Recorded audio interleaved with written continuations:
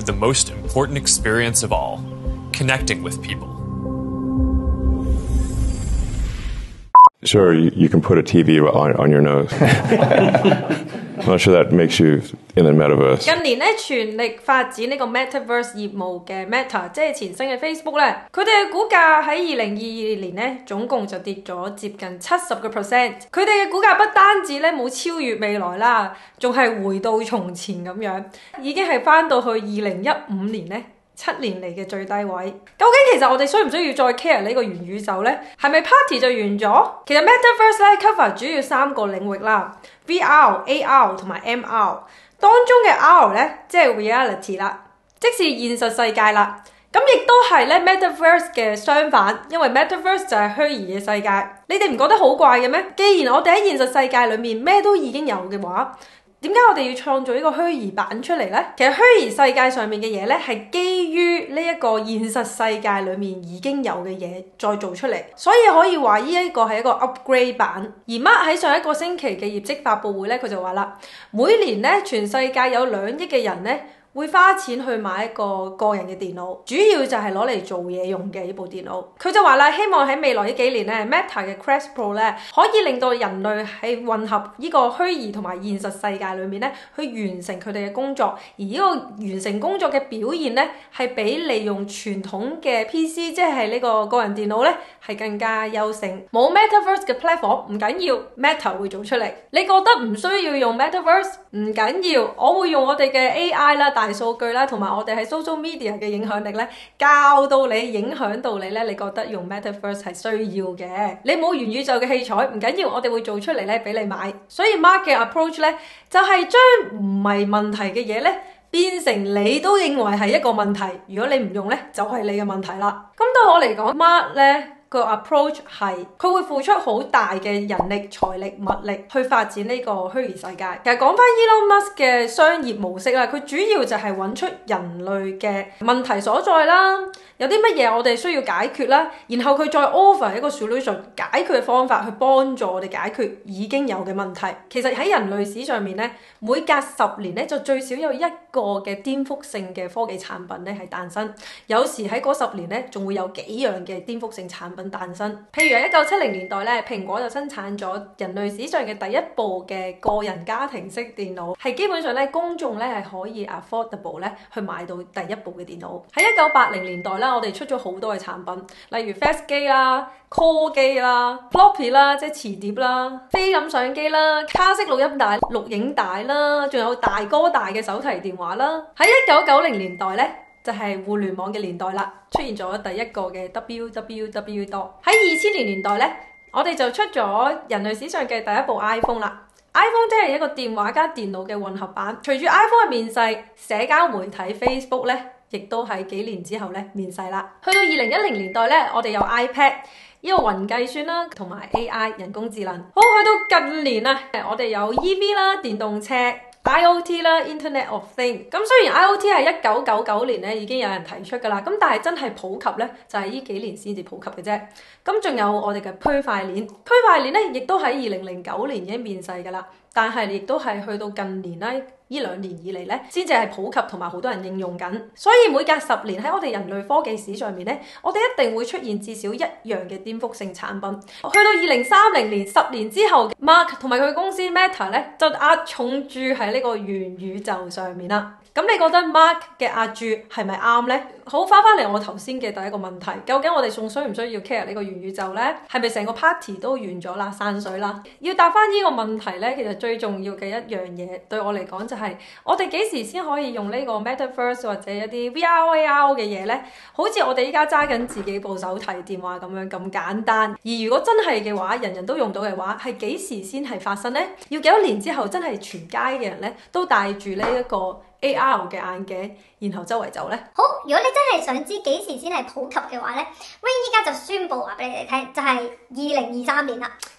真係你都估到我係講笑㗎啦，我又點會真係知幾時呢？我當然冇辦法可以知道咧幾時呢個 Metaverse 咧先係會現實世界裏面咁普及啦。但係有幾樣嘅 factors 咧，我會去研究，因為呢幾個 factors 咧就係主宰住呢個元宇宙係咪真係普及化，同埋咧係咪真係 take off 咗有一個 breakthrough 啦？第一，大部分嘅人咧都笑緊阿 Mark 嘅 Meta 咧整個咁嘅眼鏡出嚟成$1500美金，你揾邊個去買咧？老實講，我自己就唔會花$1500咧嘅美金去買個 Quest Pro。如果叫我真係買嘅話咧，我不如買啲咁嘅紙盒版啊，玩住先。$1500幫唔到呢個紙盒咧，只不過係$50嘅啫。第二就係講翻呢個元宇宙呢啲咁嘅 device 咧，個大細係叫要求性啦，我哋係要啲乜嘢？係要非常之容易去用，好 handy 嘅，好輕嘅，甚至可能係真係直入式嘅一啲，可能喺你個身體上面、衫上面啊、皮膚上面有一啲好細嘅 device 咧，一開就用到嘅，或者咧好似我呢個開咗個畫面咁樣。就好似我頭先咁講，當人人都可以好 handy 咁樣攞住個電話又慣咗，擺喺手袋嘅啫，或者係一啲好細嘅一啲，譬如直入式啊，或者一啲掛喺度啊，細細個啊，頭髮啊、耳仔啊咁樣，或者細到好似普通嘅眼鏡咁樣啦。咁呢一個咧都係一個重要嘅 factor 咧，即係話俾我哋聽 Metaverse 係 take off 咗啦。第三一個重要因素就係咪要所有人都用緊咧？會唔會好似我哋部電話咁，人人都有個智能式嘅電話咧喺佢手袋度，喺佢公事包上面，係一個必需品咧變咗。當然啦，依家我哋係冇辦法喺 Starbucks 啊或者 Office 啊好簡單一個 meeting room 裏面咧見到人人都用緊呢啲 device。真係要人人都喺度用緊呢啲 device 咧，我唯一就係睇戲我都見過。睇戲咧，唔知你哋有冇睇過呢出戲啊？就叫 Ready Player One。喺裏面咧，通常就係一啲個世界好唔掂啦，世界末日之前啊，出面咧係唔適宜人類生存，所以啲人咧就要匿喺個箱裏面 AR VR 去溝通。嗱，呢個咧就係睇戲裏面嘅情節啦，即係話咧要去到喺個現實世界咧唔再適宜我哋呢啲咁嘅普羅大眾咧去活動，咁咧我哋就要人人都要用到呢啲 device 啦。第四咧就係夠唔夠多嘅錢去投放喺呢個產業上面啦。有另外一段影片有講過啦 ，Microsoft 同埋 Facebook 啦。就算 Apple 啦，佢哋都係有 invest 喺呢個 Metaverse 上面，可能你就會引申啦。咁有啲乜嘢可以令到更多嘅人，甚至係政府都要投放資金落去呢一個元宇宙上面呢？即係好似戲裡面咁啦，有錢人有權有勢嘅人咧，佢哋就可以繼續享有呢個現實世界裡面資源啦，即係好似大富翁嘅遊戲咁啊。去到最後咧，啲有錢人就買晒所有資產，咁然後窮人或者普通人咧就咩都冇㗎喎。咁嗱，呢度又有個問題啦。通常有錢人都係世界上面咧佔嘅比例係好少㗎嘛。如果大部分嘅人都買唔起現實世界上面嘅嘢，咁佢哋咪會暴動咯，會示威咯，係咪？咁可能會好大嘅社會問題。咁有啲人咧就會話一個係陰謀論啦。咁啲有錢人去大力咁樣去投資喺呢啲地方度，整一個平台俾你。咁唔緊要，你買唔起喺現實世界裡面真嘅嘢啊嘛。咁我俾你喺呢個 virtual 喺個虛擬嘅世界裡面咧，你買啦，你競爭啦喺裡面，從頭嚟過啦。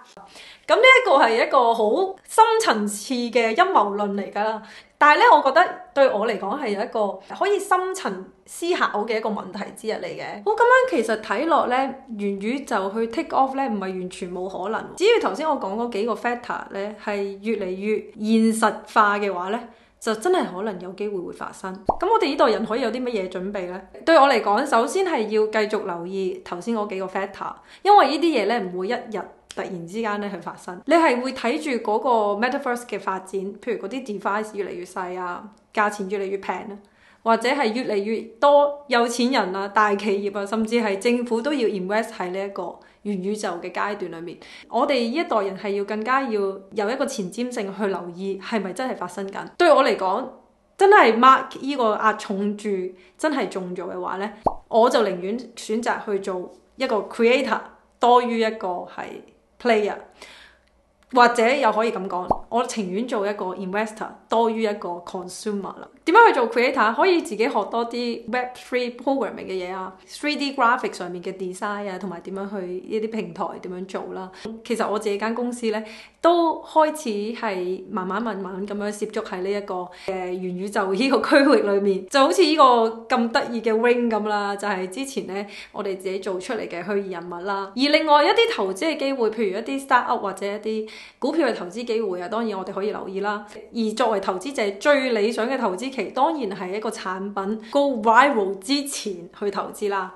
咁但係咧，呢個投資期我叫呢個叫小草投資期，通常係一啲顛覆性產品嘅最早期，而大部分呢啲咁嘅小草期間嘅產品呢，其實都係好多投資者或者普羅大眾係忽略，就好似依家 Facebook 咁啦，佢哋係直情睇唔起Who cares？ 你依家又未有盈利，又未有嘢睇，啲嘢又賣到咁貴，我點會投資喺你上面呢？呢個正正就係普羅大眾諗嘅嘢。如果你係要選擇投資喺呢個小草期上面，喺呢個產品呢個行業上面嘅話呢，你面對嘅風險係好大嘅。你投資落去嘅錢分分鐘攞唔翻，又或者你係要等好多年咧，先至睇到你自己嘅回報。但係如果呢個顛覆性嘅產品真係 take off 咗嘅話，通常就係喺小草期投資咗落去嘅投資者啦，或者公司嘅自身啦，就好似 Meta 咁啦、Facebook 咁啦，佢哋就成為咧喺呢個 take off 之後嘅大贏家啦。而當呢個元宇宙真係正式 go viral 嘅話咧，通常就係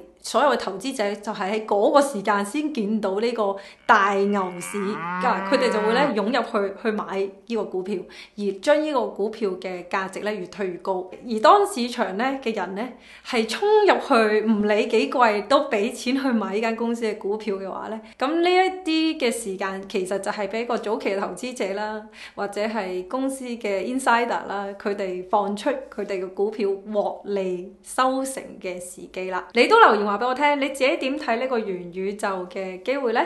你自己覺得依家係咪已經 party 散水，唔需要再 care 呢？好，今日咧我就分享到呢度啦。如果你中意段影片咧，記得 click 翻個 like 啦，留言 share 同埋訂閱。